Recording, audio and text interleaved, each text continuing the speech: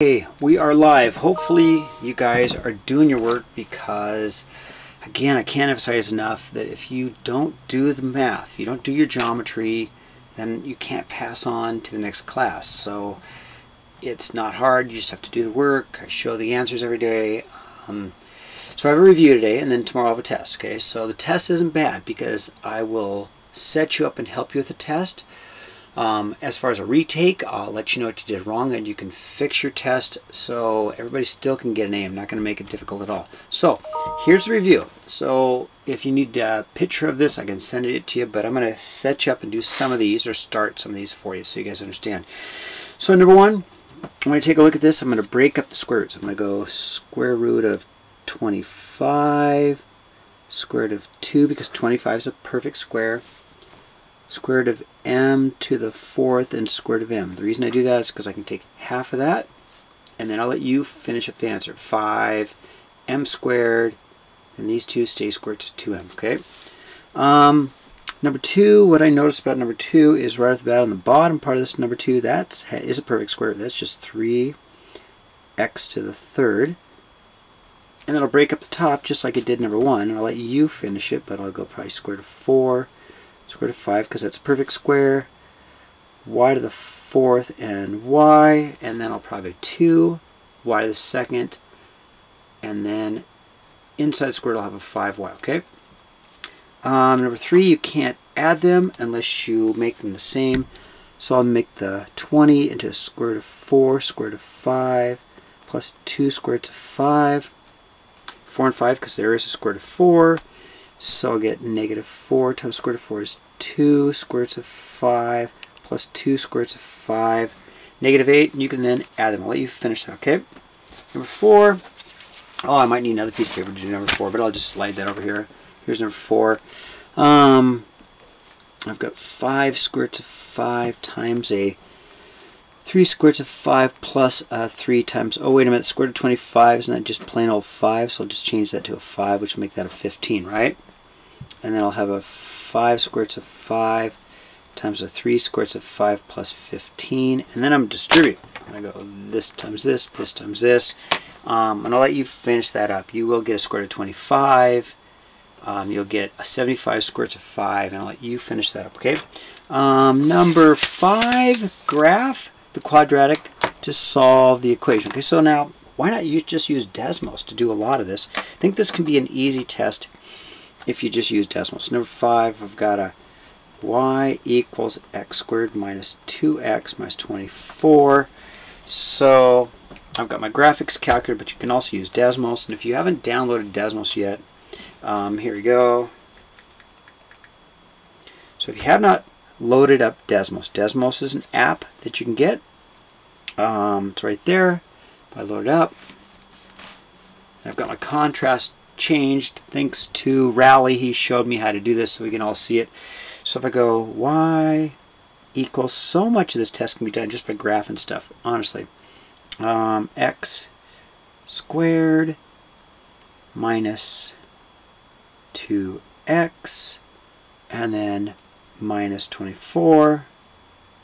Okay, so now I'm probably going to have to automatically, right off the bat, I see that it has intercepts at negative 4 and 6. It says solve, so I do know that the zeros, x equals negative 4 and x equals 6, and I got that just from the graph. See the zeros there and there. If I zoom out a little bit, there's my vertex, and you can tap on it too. That's what I love about the vertex. You just tap on it. There it is. Vertex at 1, negative 25. The y-intercept is there. So you got to just use the calculator to get the answers for it, okay? 6. 6 says solve by square roots. Okay, I think I can probably maybe fit that on the paper here. Plus 7, plus 7. I got a 2x squared equals 8. Divide by 2. X squared equals 4. I'm going to square root, and I remember there's 2 answers. So how about a plus or minus 2? 7. I'm going to go plus 1, so I got x minus 4 squared equals 9. Now when I square root, I'm going to get 2 answers. I'm going to get a x minus 4 equals a 3 and plus or minus 3. and x minus 4 equals a negative 3, okay? Alright, now, number 8, solve by completing the square. Alright, I'm going to go ahead and you guys need to finish this. Number 8, I'll just do on a separate sheet of paper. So number 8 was x squared plus 16x equals 17. Okay, now completing the square. You ready? Here's how it worked. We took half of 16.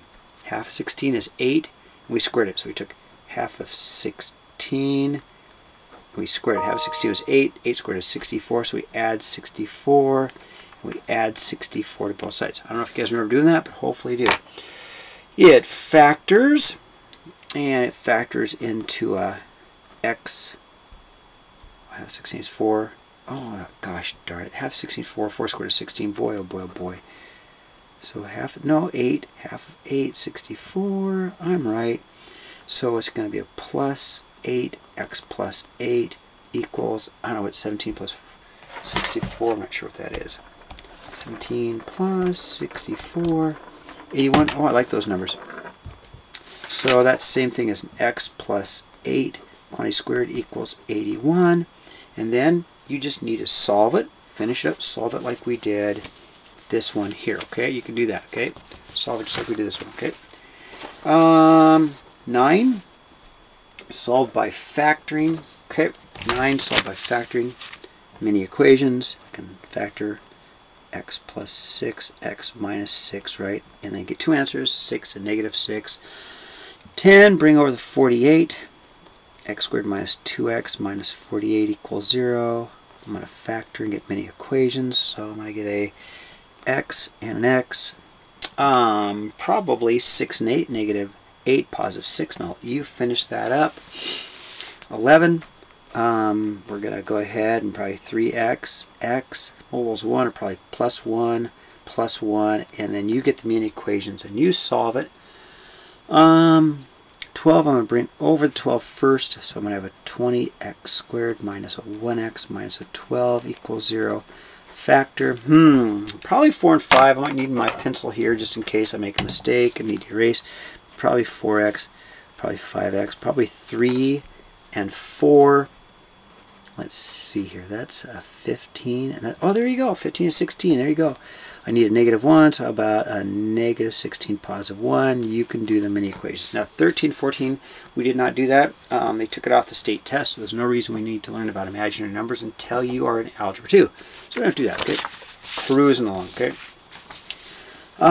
15. Solve this inequality and graph the solution on a number line. Okay, so what I'll do is bring over the 30. And I'll have an x squared minus a 1x minus a 30. We'll set it equal to 0 for our border points. Factor, factor, factor, x, x. Probably negative 6, positive 5, which means on my number line, we're going to have a negative 5 as a border point and a 6 as a border point. Because there's no equal sign, these are going to be open circles. It's greater than, and we can test a point, but it is going to shade in that way and that way, and you can test a point if plugged in 0. 0 will not work. Try it. Try point. Try 0. Okay, just try it. 0 squared minus 0 greater than 30. It won't work. Okay. 16. Two ways to solve it. One is to graph it. Again, there's nothing wrong. I'm okay with you guys using decimals to solve these. You can also do it algebraically. If I set them equal, I'd have negative x minus 2 equals x squared minus 4. Bring everything over. 0 equals x squared plus x minus 2.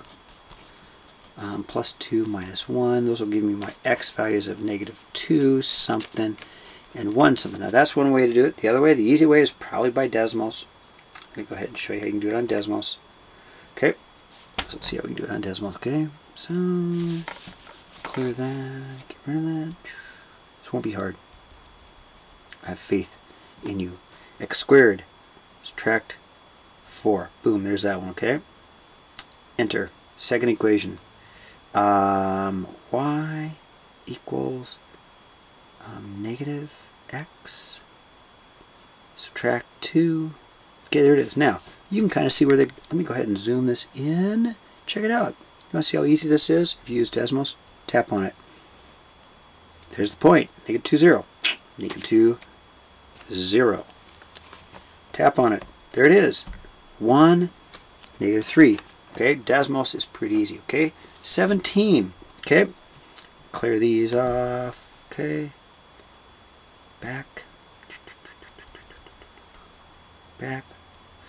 So if I do a y is, well, we'll make it equal. And we'll go 6 minus x squared.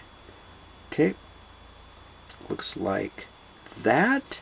And then zoom it out. And we know that if it's greater than, I shade above. So I'm going to shade everything above the curve. So I'm going to shade, make it nice and dark. I'm going to use my pen. I'm going to make it look nice and dark. Okay, 18. So it looks something like this. Okay, you guys can do this. Okay, this is your homework. You can do this. 6. Okay, shade above the curve. Okay, 18. Let's do it together. Okay, 18. Do it again. Okay, here we go. Back up. Y equals, and you're going to just use decimals. 9 minus x squared, and I'll do a y equals, oh, it even does this as shading. Whoa, I just saw something. Hold on. What if we did shade? Alright, let's shade both of them. Y is less than or equal to 9 minus x squared. You guys probably say, Mr. Davies, it's right there. I should have listened to you, huh? And then y is this going to work? Greater than or equal to? Oh yeah, look at that. Gotta back that one up too. It does. Y is, look at that. Cool. You guys don't have to do anything, just type in numbers. Plus 5x subtract 6. There you go. See where they overlap? That's where you want to shade, okay? Okay, now 19, solved by the quadratic equation. You're going to have to show your work. Okay, so let me go ahead and go through that real quickly. So 19, you're going to have to show your work. You've got your 2x squared plus 3x plus 5. You're going to use negative b plus or minus the square root of b squared minus 4ac all over 2a. Okay, you can do that. Number 20, last but not least, okay, the equation is h equals, so here it is. Ball is thrown in the air with an initial velocity of 48 feet per second. That's how hard you throw the ball. The height of the ball can be modeled by h equals negative 16. That's gravity. T squared plus 48t. When does the ball reach its maximum height? That's going to be our negative b over 2a. What is that height? Plug that answer in. So you go negative 48 over 2 times negative 16.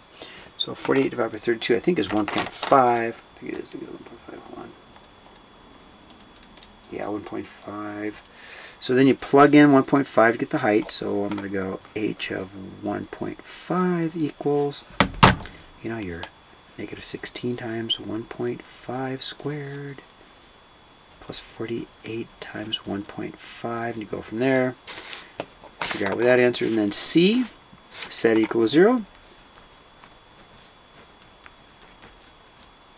It's 48t. Okay, and then solve. There's going to be 2 answers. One is when it's on the ground at 0, and the other is when it hits the ground. And then another way you can do that, again, you can even do that in decimals. So I will let you guys work on this. Now, real quick, before I go, there's a question on the homework from last night. I want to make sure that I address that. Here was our homework last night. This is what I got for 5, 6, 7, 8. 9, just set it greater than 1. Divide. So divided by 0.0185, I got 53.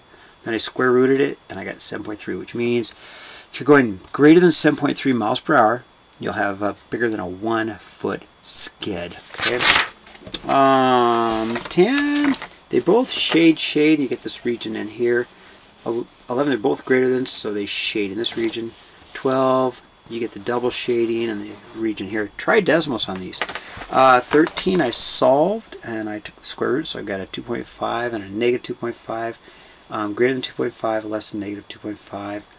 14, I had to use my quadratic equation, but you can also, now that you know that you can use Desmos, let me show you another way to do some of these, okay? Real quick, why not? So, can you do these without using the quadratic formula? Yeah, you can. Actually, if we graph them, you should be able to get the, for instance, if I have y equals a, just show you another way to get these. Y equals an x squared. I don't want that. On x squared, subtract 15x plus 34, whoops, 15x plus 34. Okay, how do I get these answers? One way you can get them is right here. They are the zeros. So if I tap on there, there's my answer, 2.78. Okay, tap on this, where's the other answer? There it is, 12.27. So that's another way so you can avoid the quadratic formula. Same thing on this one, you can graph it and get the zeros.